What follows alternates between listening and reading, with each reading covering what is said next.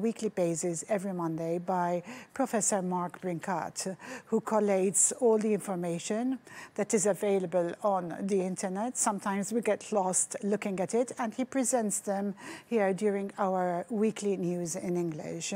Today we're speaking about the new lockdown measures here in Malta and various ideas of cures and vaccines. But before we start on those two topics, I'd like to address some questions that have been sent in by yourselves.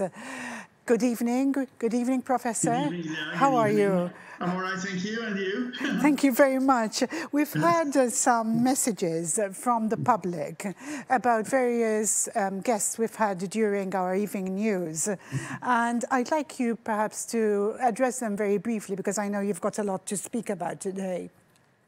The first was Professor Marmara's statistics regarding the second phase. What are your comments about that? Well, Professor Marmara is a very good statistician, and he's managed to get a lot of things right when people did not believe him. And certainly a statistician gives us a general direction. But when we are dealing with something like a coronavirus, like an epidemic, there are so many variables that the least change can end up having very different, profound results. This is called the chaos theory, basically. It's a philosophy and physics, and it was an attempt to predict weather. Weather is now much better predicted than it used to be, but that's because a lot of variables are put in. And suffice to say, an intervention, a new drug, a new vaccine, or people being extra careful or less careful can have profound changes several steps down the road. My personal opinion is that there undoubtedly is going to be a reservoir of virus left here. A small amount of people who still have this virus, even because we don't know how long it lasts in an individual. But if that small nucleus of patients finds a vulnerable institution, like an old people's home, or say visit Nepal, then we will see an explosion. Yes. And this we will call a second peak. But, you know, it depends on your definition of a second peak. I believe, in the comments, from other comments, I believe that they're very conservative and very realistic. That's the comments I've had so far. The second... Yes, I mean, we've seen this happen. I mean, there are people who are giving us doom scenarios, but of course they were not including possibilities of intervention, positive intervention, and we've ended up where we are today. But thankfully, through the efforts of everybody, you know, Department of Health, people being disciplined, and so on. May I just address the Kawasaki disease in children, which we brought up with Professor Albert Fenech on Saturday. Can you sort of address it? Professor Fenech did mention that there's really nothing to panic about. And your comments, please. Yes, well, Kawasaki is an inflammation of the blood vessels, really, and endarteritis. It's what's called an immune condition. And it's presenting in children under 5. We do know that this particular virus, it's a new virus and we're learning about it all the time, actually does affect the lining of the blood vessels. It affects kidneys as well, but it is essentially a thrombotic-like condition as well, which increases your chance of thrombosis. In obstetrics, for example, our current guideline states that we're to cover everybody with anti-clotting drugs, injections, Clexane or heparin. With children, this seems to be in a very, very tiny percentage, I have to tell you, a very tiny percentage of children. There seems to be an inflammation of these blood vessels, which if treated appropriately and quickly with immunoglobulins and high-dose aspirin, will resolve.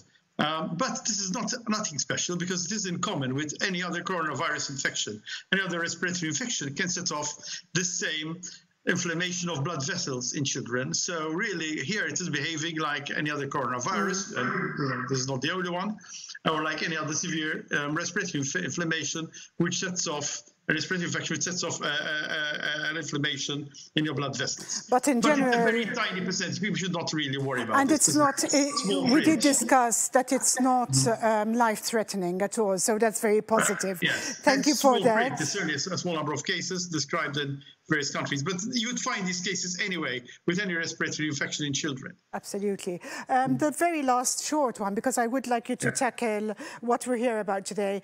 Dr Christopher Deguara, is heading a new online website, which is under the patronage of His Excellency, the President, Dr. George Vella. Could you kindly explain very briefly what people should do to enroll into this sort of service? Well, this is one of the online services that's available. The difference is that this is more of a charity, and basically they've just got to go to the website of doctors.com or contact Chris Deguara, and it's one of the lines, one of the virtual methods for consultation of doctors who are enrolled in the system. So we encourage both GPs to enroll, and we encourage specialists to enroll, and of course we encourage patients to have a look at it. But there are also others which patients have got a choice, and we will take a look at. And it is a facility that's free of charge, so I mean, hats off to all of them who supported it. It's not completely free of charge. There's no fee. There's no fee. Absolutely, there's no fee. Which is slightly different. Yes. Can we now address the updates of COVID-19 that you've got for us today, please? Right. So today there's good news from Italy and from the UK, especially from Spain, in that the death rates are coming down. The UK have had the single lowest death rate now in months. It's about 150, which is still significant, of course. There's still a number of people dying, but it's coming down. The infection rate also seems to be coming down, and the number of patients in ITU is coming down. So much so that the Nightingale Hospital built in the on the site of the big wheel on the other side of the Thames, has been put on standby. You remember that this big hospital was built in a period of 9 days by the army and called the Nightingale Ward, and it was support of the Royal London and St. Bart's, actually, which we have in Malta here. But it's hardly been used at all, and now it's on standby. So this is good news, really, although we're by no means out of the woods. The UK, like us, have decided to start coming out of their type of lockdown. And lockdowns, I keep on emphasizing, come in different shapes and sizes. So what is lockdown to somewhere is not the same as lockdown in Italy or lockdown in Singapore. And our lockdown was different once again. It was a semi-lockdown. But likewise, we are taking baby steps now to get out of this situation. We should not be cavalier about the fact that we've only had 3 cases. Yesterday we had 9 cases. But really, it's a reflection of how many tests are carried out. So on Saturday, well over 1,000 tests were carried out. In some cases, people were walking in for a test. Well, it's not as easy as that. Everybody should phone 111 and book an appointment, okay? But the point is, we had over 1,000 tests. Yesterday, we had 700 and so tests. So there are still a number of cases out there who are asymptomatic. And yesterday, you remember that 5 of the cases were asymptomatic, had no symptoms at all. They just happened to be in teaching professions or whatever, and decided to go just to get tested. The other 2 were pre-op cases, and they too were asymptomatic. So undoubtedly, there's a large number of patients, of people, of Maltese co-citizens and inhabitants here who are asymptomatic carriers of the virus. But the good news is that we do not have this is not reflected in a huge incidence of people being admitted to hospital. So whatever they are, they're still, they are asymptomatic. And we calculate it's about double of what's normally found.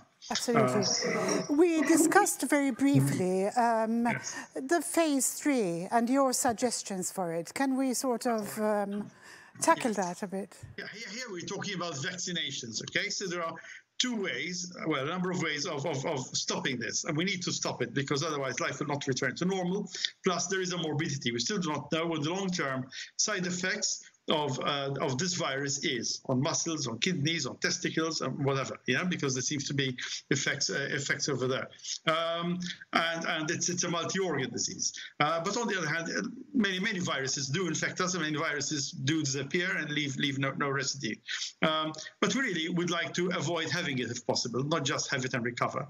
So one way of doing this is to either be isolated, as you know, or to isolate those people who are infected, so the virus can't spread from one person to another, feed and replicate. And the third way is to wait for vaccination. Now, although people are saying there are variants of this virus, they are not sufficiently variable, if you like. The virus is not sufficiently changed to make us not be optimistic over the vaccines. And vaccines have moved at a very fast rate. There's been a lot of international cooperation, and basically with a bit of genetic engineering, well, it's very clever genetic engineering, to be honest. We now have vaccines which are being in what's called phase 2. A phase 2 study as well as being tried on people. So there's a number of volunteers. In the UK, there's the Oxford group, they've got 5,000 volunteers. Germany have got a similar vaccine, and they're testing on volunteers. And these are essentially light, normal viruses, cold viruses, which don't really cause us that much harm. And they've had a small tweak to their genes so that they produce a protein particular to COVID. This gives our immune system the opportunity to recognize that protein, build up immunity against it, what are called immunoglobulins, and attack it. So that when they see that protein on the real COVID virus, there's a whole load of them already ready, our immune system recognizes it and attacks it straight away. So in people who have got normal immunity, this works. And that's how this vaccine is going to work. Most vaccines have been developed along these lines. There are other types of vaccines which have been developed against COVID, but we won't go on to them. Otherwise, it'll take us too long. So after phase 2, there are these so-called phase 3. Yes. Now, if we are to wait until phase 4, until they're on the market, with these vaccines, we'll have to wait for a good 12 to 18 months at least. I think we're going to have to speak about phase 4. Next week. Next week. So phase 3, the idea is that perhaps if we know that there's a lot of safety margins and things have gone well, then perhaps we in Malta here could be an ideal site for a phase 3 study, which would mean that essentially we'll have vaccines here available to us a year ahead of before they are released. And I think that given adequate safeguards and used on appropriate volunteers who are young, fit, and so on and so forth, with the track record that these tried and tested vaccines have, knowing that these are replicas of old vaccines actually, with a bit tweaked in, then I think this will enable us to have immunity in our population at a much quicker rate than would otherwise happen. Remembering that the people are probably going to be selfish, and keep the vaccines for themselves. Thank you very much. Thank you, Professor Brincat. Once again, thank you. The time always seems very short when you're here. Thank you very much. We'll see you next week. Thank you. That was Professor Mark Brincat with his weekly update on COVID. Any questions, do send them in as you've done this week, and we'll address them next week. And tomorrow I've got with me Dr. Joe Giglio. I'll see you tomorrow at 5:40. The news in Maltese will air at 7:30 tonight. For Net News, I'm Leah Hogg. Good night.